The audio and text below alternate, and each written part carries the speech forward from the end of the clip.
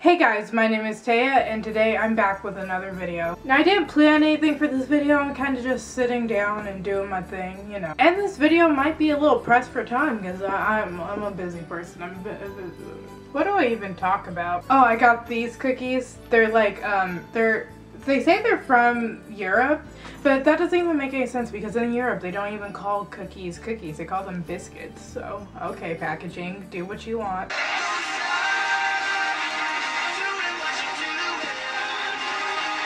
I'm coming into the beat, it gets harder for me.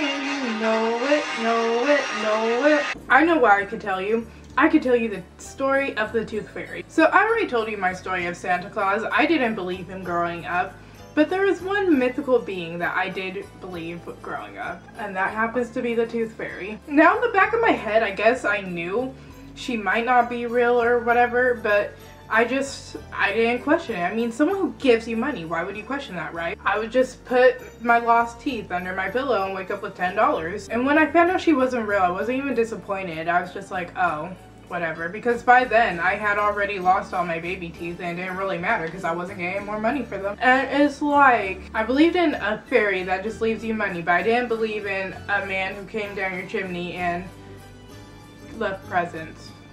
I guess that would be more not believable, but whatever. Actually, the other day at school, we were discussing the Tooth Fairy and people were like, oh yeah, the Tooth Fairy only gave me $0.25, and I was like, that's cheap. I didn't know the legend of the Tooth Fairy says that she's only supposed to give you $0.25. I always got $10 for my teeth. I wish she would give me $0.25. I mean, I knew the Tooth Fairy is my dad. I guess I just kind of wanted to believe in the Tooth Fairy because my parents always told me everything else, like the Easter Bunny, Frosty the Snowman, everything else was fake.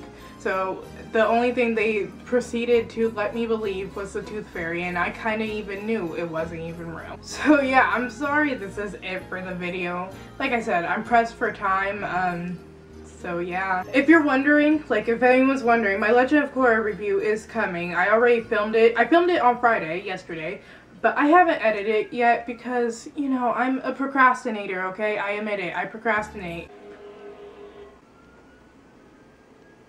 Someone's apparently dying outside. Oh, what's going on? Someone actually is dying. So yeah, procrastination station right here. But nevertheless, it is coming later today, so look forward to that. I have some stuff to talk about, some theories to throw at you, and some stuff to fangirl over, so yeah, for some reason people like seeing me fangirl over characters. So I'm editing the video you're watching now, time, continuum, space. And I noticed I forgot to do a joke of the video, so I'm going to do it now because you can't skip the Christmas joke of the video.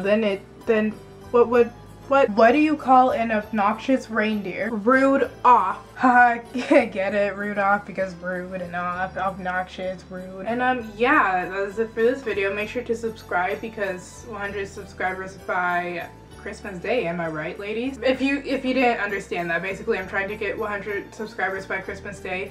And it'd be cool if you could be a part of that. Make sure to check out the links down below to my YouNow, Tumblr, and Twitter. Follow me and become a fan and stuff. And other than that, I will see you later, alligator.